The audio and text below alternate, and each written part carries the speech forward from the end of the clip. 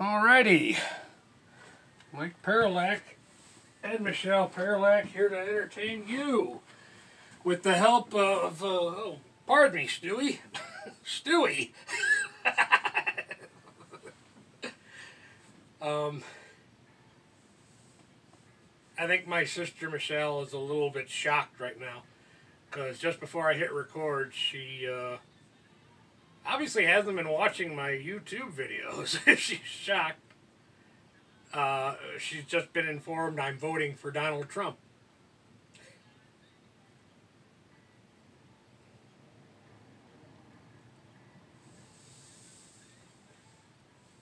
Yeah. So, here we are. What about this Mike guy that's all over the TV?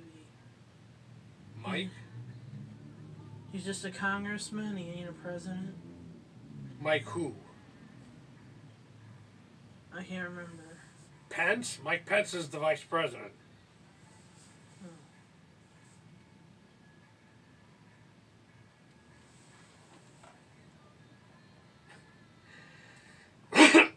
But anyways, we're gonna talk about some fun stuff because the tension around here is a little too much.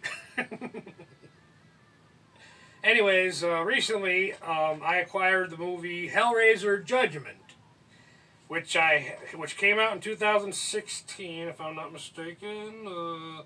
Yep, which I have not had a chance to see yet, although despite being a pretty hardcore fan of the Hellraiser movie series.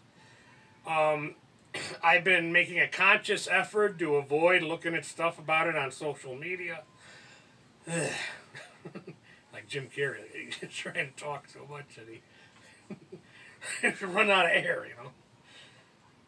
Anywho, I've been making a conscious effort to avoid looking at stuff on social media about it because I know this guy says it sucks, that guy says it sucks.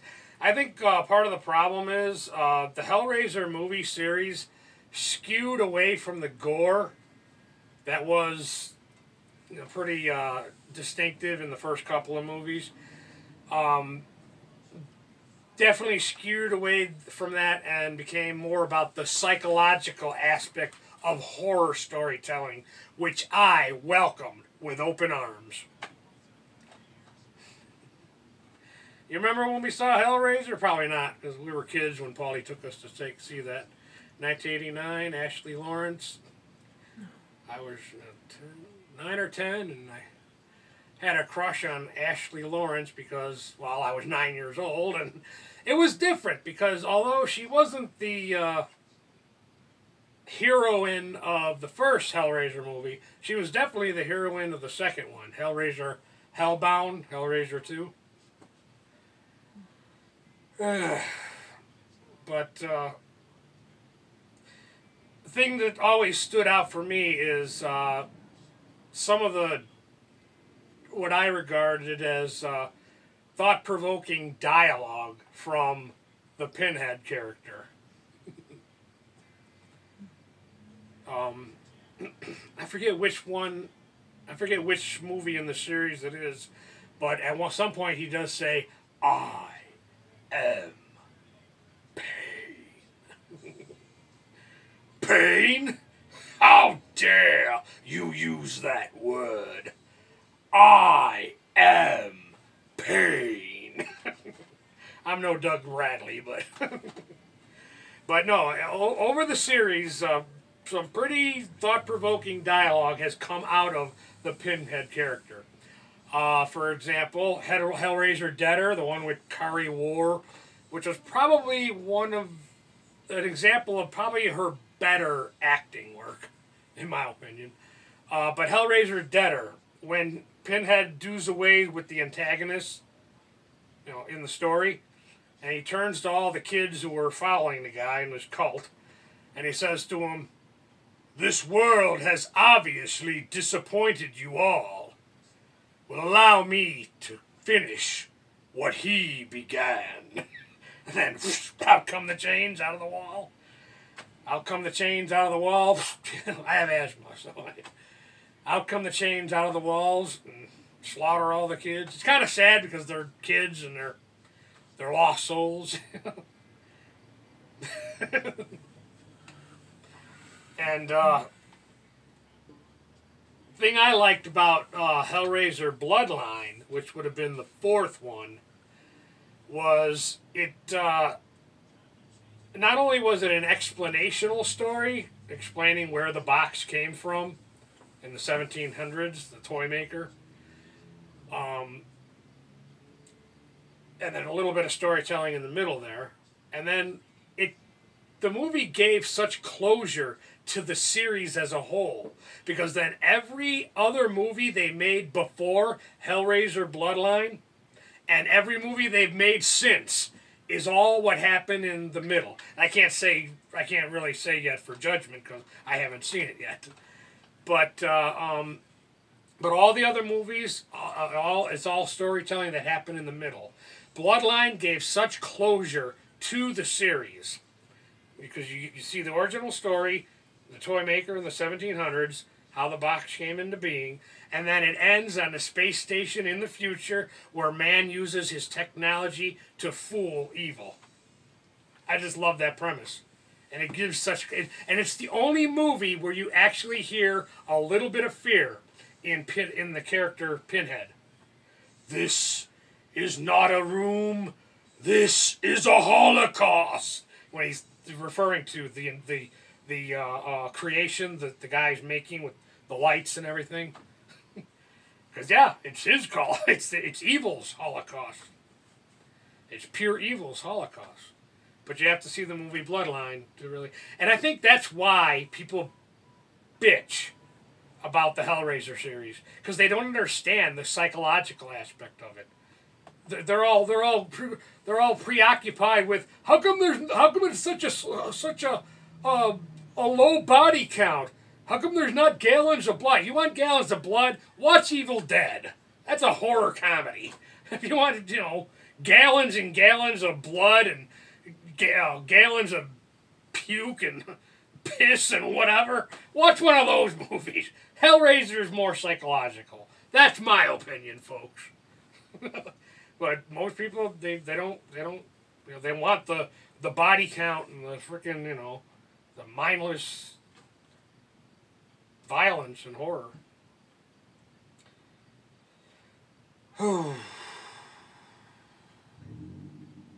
And then there's Hellraiser Hell on Earth, Hellraiser 3, which that whole movie, to me as a fan of the series, the whole point of Hellraiser 3 was to resurrect the Pinhead character. And what do? They made him a Vietnam vet. That was the only way you're going to make this such a character as his sympathetic. Now, in the movies that followed the series after Hellraiser Bloodline, certainly, the Pinhead character became more of a Grim Reaper-like character, kind of like a spokesman for hell and evil, which, again, I welcomed. I didn't even know about the fifth one, Hellraiser Infernal, until we happened to be at a Blockbuster one day. And I happened to see a secondhand VHS copy of it, and I'm like, the hell, there's a new Hellraiser movie? How'd this happen? How did I not know about this? And that's the one with oh God, I don't know the guy's name. He's in all those freaking that Angel show. It's I think it was a spin-off of the Buffy the Vampire Slayer show. I didn't watch those shows, but from what I gather. Anyways, that actor is in the story. And, yeah, he is the embodiment of somebody who just takes their own sins, their own wrongdoings, and just justifies it after justifying it, after justifying it, after justifying it, for suit his own desires. Much like the left, much like the Democratic Party. That's my nature, folks. I got to turn it political. That's the problem with the left. And that's why I said Joe Biden is, Donald Trump is the lesser of two evils. Joe Biden, and the problem with the Democratic Party is they have let the left come to pass. They have kowtowed to the left so much now that a person like me, and a lot of people, there's a walk away movement. People are just walking away from the Democratic Party. Done. I thought it was the party for the little man, the workers. No, it's not. It's the party of big government, obtaining and keeping its power, and maintaining its control over the free hearts and mind of a people. That's what it is. And we're talking about Hellraiser, and here I'm getting political. But okay, back to Hellraiser. So each of the movies had a lot of things, not just one-liners, but dialogue too, from the Pinhead character, especially Infernal. All of them actually. But my favorite line from Inferno is when he finally, spoiler alert, but he finally, the guy's finally, he's pursuing this case as if trying to find this killer who is cutting the fingers off this little kid. Well, he comes to realize this little kid is himself, and he's killing his own innocence by his sin after sin after sin, after justification after justification after justification, much like the left, much like why we are in this predicament in our world today. But it finally gets to the point where this kid's down to one finger now, and this guy's, the guy's still in the dark that he is the perpetrator. He is the one killing his own innocence by his crime, his sins, his crime, neglecting his wife, neglecting his daughter, justifying his actions because he's a cop, and he's entitled to a couple of indulgence in life. Yeah, that's what it's been years since I've seen the movie, but as I'm talking about it, I'm remembering stuff. But man, yeah, and then it finally gets to the point where tells them straight out. Finally, he has to tell them straight out. You're killing your own innocent.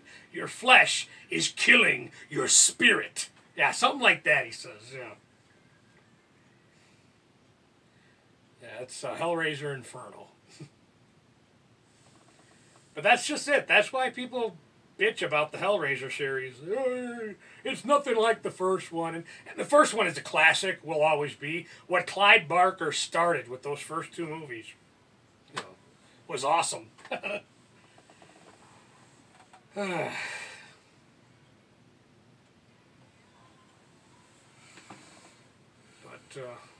yeah, hopefully I'll get a chance of time this week and finally check this one out. 4 years, I'm finally going to get to see it.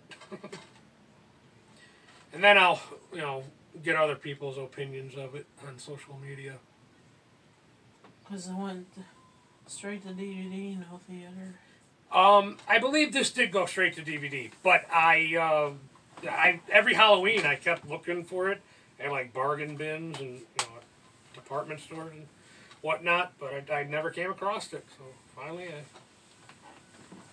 had to just order it.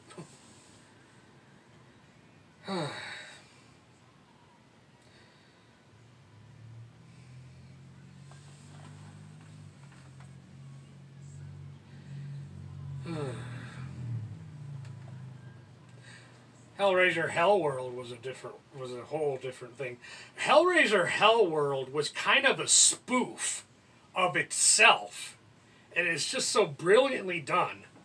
I mean, the characters in the Hellraiser series, in this world, Hellworld, that movie, were fictitious, and only a reality in the minds of these, again, self-centered characters. In that one, I believe it was the dad, and him using his own, that's right, his son was a Hellraiser fan, and, I forget if he killed his son or his son killed himself because the father was not providing that positive masculine guidance in his life, and so he yielded to the Hellraiser, being a fan of the Hellraiser series. That's why I said the movie's a spoof of itself in many ways, and most people don't get that. That's why they don't care for the Hellraiser series. I love them. I am so looking forward to this one. The last one, and probably will be the last one because movies are done.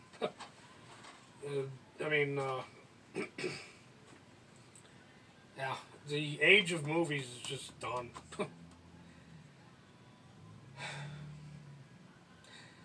Alright, well, that's all I got. You got anything else? No. How are you going to get all your stuff? You have a lot of stuff more than me. How are you going to get all your stuff down to Poland? Down to what? Poland. There are ways.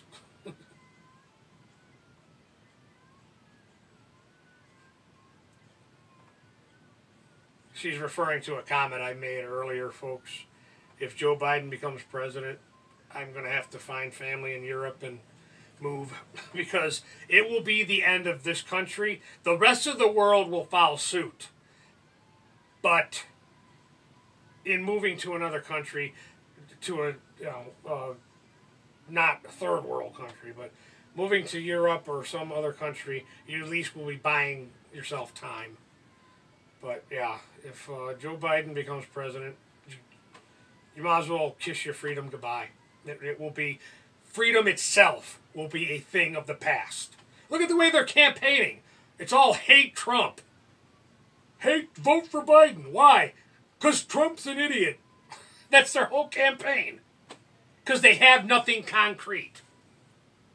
The man has, say what you want about him, but the man has kept his promises. He is doing everything he said he'd do. Maybe he's not as filtered as he needs to be. But he is doing, you know, when he says some of that stuff he says, I cringe a little bit, but then I think, you know, if I were in his shoes, it's got to be frustrating. It's got to be frustrating for the man. I mean, because after all, he is just a man. And I don't know if he's using his own money to build that border wall. And this is another reason why. You got all these celebrities who live behind gated communities, Michelle. And they're telling you and me that we're wrong for putting up a border wall to keep drugs out of our country. We're wrong for that. But meanwhile, they're living in the life of luxury behind gated communities with armed guards. No wonder they want to take our rights to have guns and protect ourselves away. They don't need it. They got their armed guards and their gated communities. I'm sick of it. I'm just sick of Hollywood elites telling me what I have to do to be a good person. I'm sick of it, Michelle. I'm sick of it. I wish you could see it. I really do. I'm not the same person I was, Michelle. My eyes are open. Wider than ever before in my life.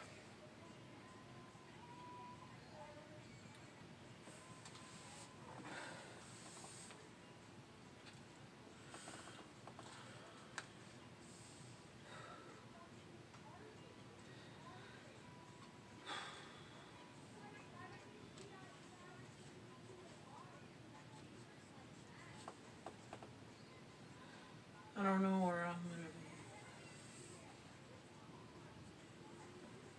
You don't know where you're going to be? Yeah. Here, California. Here, California.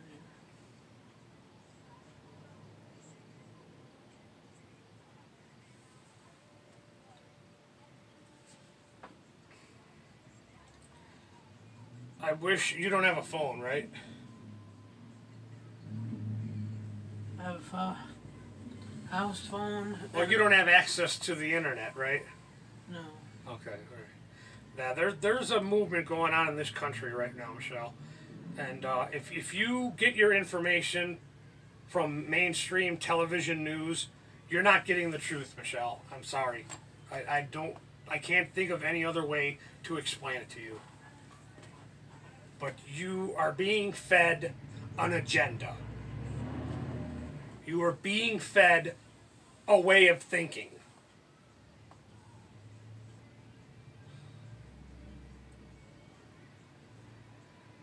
Alright. Probably should sign off. Unless you got something you want to say or add or anything. No. Alright. Michael, Michelle, and Stewie. Oh, there's Big Bird too. And who else is here? Pepe Le Pew! Pepe Le Pew! Another one they banned! They banned Pepe Le Pew! He's racist! I love Pepe Le Pew! Yeah, this cancel culture has just got to stop. This video is over 20 minutes long. It's got to stop too, at least for now. Thank you for watching, folks.